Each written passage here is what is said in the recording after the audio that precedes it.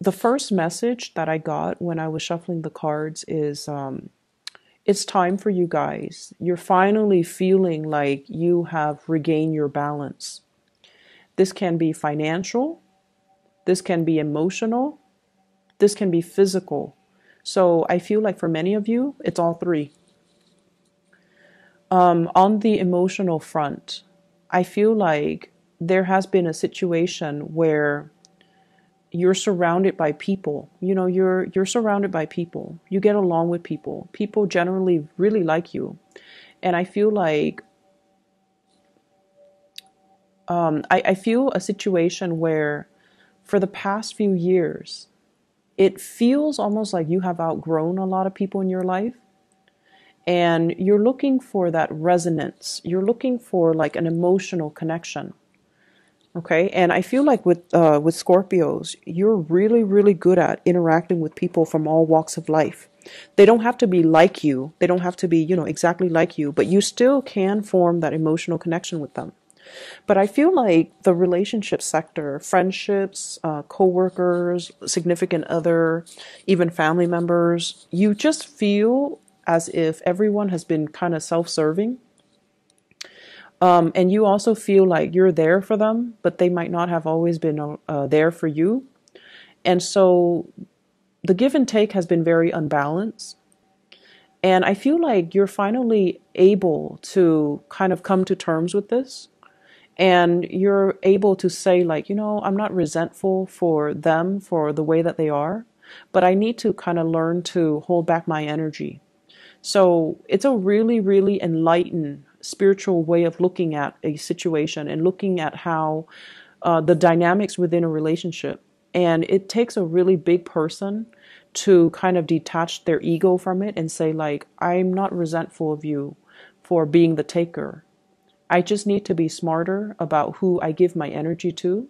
And I need to be smarter about how much I give so that people respect my boundaries and that people don't expect more of me than I'm able to give or more than I'm capable of giving. So I feel like that is an emotional rebalancing within yourself. I feel like in love and relationships, many of you have let go of a significant relationship.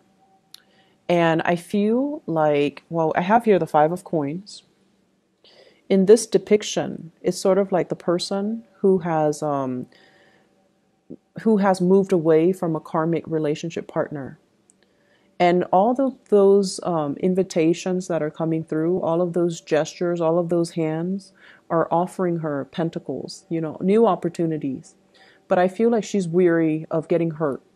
Many of you have left a significant relationship behind where there were a lot of pain and heartaches.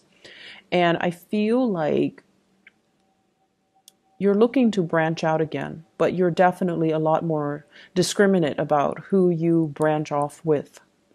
For some of you, I also feel like you're looking for this, okay? The Ten of Cups. And you have a significant person in your past, Queen of Swords, Aquarius, Gemini, and Libra, Sun, Moon, or Rising. And this is somebody that you thought, would be the future. This is somebody that you thought would provide this emotional fulfillment for you. But I feel like with the Seven of Cups, it's a fantasy, it's an illusion, and it's not really founded on reality. And a lot of the times too, when emotionally we're so invested in something, we want a specific outcome. And we don't look at the reality of the situation. We look at our emotional wants and we try to kind of, it's almost like conjuring things based on what you want to happen rather than based on the physical signs and the reality of what is happening. And so you're coming to the realization that too, that you need to be a little bit more practical. You need to be a little bit more grounded. And because of that, it's allowing you to look at things from a different perspective. And it's allowing you to focus your energy a lot more on self-care. And it's allowing you to focus your energy a lot more on things that are more practical, more grounded, and more stable. For some of you, I feel like you have shifted away from an ex and you're moving into a relationship with a new person. The new person I have here the King of Wands. This is a fire sign, Sagittarius, Aries, or Leo. This is somebody who's very affectionate. They will let you know how they feel about you. They will hold your hands. They will touch your hair. They will tell you that you look good, you smell good. They will be very, very affectionate. You know, they will hug you. They will like let you know, you will know where you stand with them. They take initiative to come to see you. And they always plan activities so that the two of you can be out together. So I see a fire energy, Sagittarius, Aries, Leo. This is someone who's very passionate about you. And they're also, you know, willing to fight for you. They're willing to defend your honor. And they're willing to kind of, they're not afraid to get their hands dirty in order to attain you. Okay, not that you're an object, but I feel like they're very clear about their intentions for you. So you've got somebody who's really, really, really interested in you. And I see them sending you messages, giving you invitations, telling you to hang out with them, telling you to go out with them. And you might be in a state where you're very much caught up in past relationships, ruminating over the past. And you might not be ready to allow this new person into your life. So I feel like some of you are healing. And there's something new coming into the picture, but you're not ready emotionally. You're not ready. I see some of you too are a little bit afraid of getting hurt, afraid of feeling rejected, afraid that, you know, it's too good to be true. It can't be real.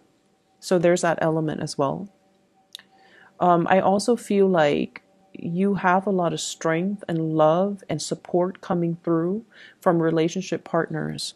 So if there has been financial hardships, you have a lot of love and strength and support, and even financial assistance that's going to be coming through. I see some people who are in school and they're struggling to pay tuition. Okay, I see some of you in school, and I feel like you're a person that you like or a person that you are involved in. Not that they're gonna pay the tuition for you. They wish they could. If they had the money, they would, because they really care about you. But they're going to show you ways, you know, like, oh, apply for this scholarship, apply for this grant, apply for this financial aid, apply for this loan. They're going to show you and they're going to walk you through the process of how to alleviate or how to take care of, you know, that payment. I also see financial windfall as well, financial assistance coming through. I see some of you having to like downsize, okay? Downsize. So if you've been through like a separation or a divorce, you might have to downsize to an apartment, like leave a home to move to an apartment. Or you have, you know, multiples of the same thing because you used to be in a relationship, so there were two of you and there were two of the same things, and now you might be in a position where you're selling the possession. So for example, you might have a car, your ex might have a car, and now both of you have two cars and you don't feel like you need two cars. So you might sell one. So I see a lot of like yard sales, garage sales, getting rid of things, selling things, and recouping quite a bit of cash. So this is a card about financial windfall. This is clearing out of a home. The Tower here in the reverse is clearing out baggage and luggage and stuff like that. And the Ten of Coins, a lot of stuff that's accumulated over a long period of time. And we have the Hangman, appraising, assessing the value of something. So I definitely feel some of you might even be selling property and moving to an apartment or moving into a different dwelling or even another house. And so there's a lot of opportunities here for financial windfalls coming your way. I also feel like there's a lot of movement in this spread. So if you are far away, you might be thinking about relocating. You might be changing property. You might be changing house. You might be changing jobs even. And so there's a lot of room here to get rid of stuff, get rid of excess baggage, get rid of things that you don't need so you can travel a little bit lighter. Okay, so don't let your possessions rule you. You need to have control over your possessions. So maybe it's time to, you know, sell these things. I see a lot of people that have recently gotten out of divorces. You might have your ex's stuff and you're selling them because you don't need them anymore, not because you're resentful, but you're definitely selling them and getting quite a bit of cash back as well. What I'm also feeling is there's a message here about being in a place. It could be like a city, a home, a work environment, a place, being in a space or a place that you've been in for quite some time. And a lot has happened in this space, a lot of sadness, a lot of grief, a lot of drama, a lot of arguments, a lot of bad memories. And so the universe is kind of telling you, you need a change of scenery. You don't have to do anything drastic, like don't move to another country, don't move to another continent, don't, sell your house and live out of your luggage. Don't do anything drastic, but really think about how energy affects our environment and really think about trapped energies. Okay, so if you're in a home that you used to share with somebody, for example, in the most extreme case, somebody who was emotionally or verbally abusive or even physically abusive, and they're no longer in that space, but you're still occupying that space. So everything around you reminds you of that moment in time where you felt scared and helpless. And so that's what I mean by trapped energy. Okay? Trapped energy. You can burn some incense, you can burn some sage, you can keep the fan running for it to kind of permeate all through the house to cleanse that space. But what I'm really feeling is a need for a physical change, mainly because every time you look around your space, it reminds you of that incident. It reminds you of that specific moment in your life that was not very good. It was like a really low point in your life, and you need a change of scenery. So that message is for those of you who are contemplating but are too afraid to take that next step. You need a change, okay? The Knight of Coins, scoping the horizon, looking around, wanting new opportunities, but not really acting, not doing the research, not really understanding or feeling like, why do I need to move? So I hope that message resonates with you. You need to move because the environment that you're in reminds you of the past. Every time you look around, every time you, it's almost like you've done a lot in that situation. You've been everywhere with that person. And so everything that you do on a daily basis reminds you of that person or that situation. And it's not really serving you to kind of live in that time capsule. And so there's a need here to move away. There's a need here to pursue something new. Page of Pentacles, go where the opportunities take you and don't be afraid, okay? So you see all of those things that are pulling him in one direction? That's your guide. Those are the spiritual energies around you trying to lead you to your rightful path, okay? So there's a lot of movement that needs to happen. There's a lot of clearing up old energy, and there's a lot of letting go, sailing away from a very troublesome situation here with the Six of Swords. Every time I see this card, I think of the blue and the red on that swan, on that bird, and it looks to me like bruises.